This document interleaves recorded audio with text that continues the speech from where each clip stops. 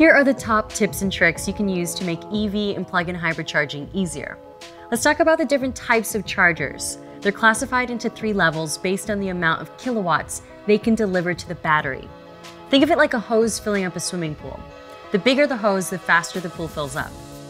Level 1 chargers use a standard 110-volt outlet like those throughout your home. These have the longest charge times but allow you to use nearly any outlet.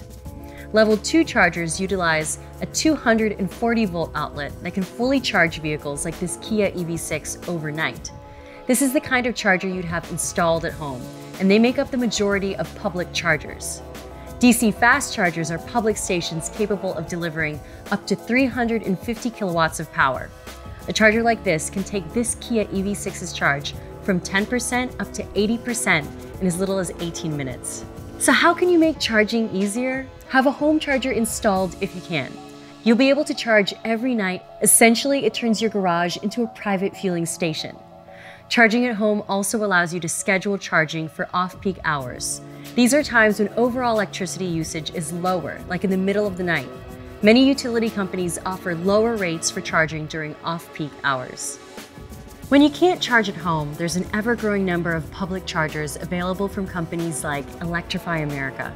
It's helpful to sign up for one or more of these networks and download their mobile apps in advance so you're ready to charge when you pull up. It's also helpful to pinpoint public chargers near places you frequent, like your workplace or grocery store. With these Kia vehicles, you can do that through the available Kia Connect app or through the touchscreen if navigation is equipped. There are also online tools that will help you locate public charging stations. The last charging tip I have for you is easy. Use regenerative braking. Many EVs and hybrids, like this Nero EV, can use the magnetic resistance of the electric motor to help you recharge the battery as you decelerate and brake. It activates as soon as you lift your foot off the accelerator and continues until the vehicle comes to a complete stop. It has a different feel than traditional brakes, so some people prefer to turn this feature off, but it can really help you recover energy to your battery. The Kia EV6, for example, also has a feature called iPedal, which can automatically optimize the amount of energy gained from regenerative braking. It even allows you to customize the level of regenerative braking with the paddle shifters.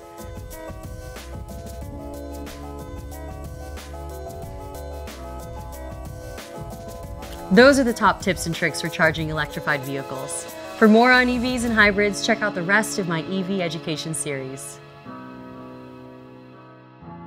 Kia, movement that inspires.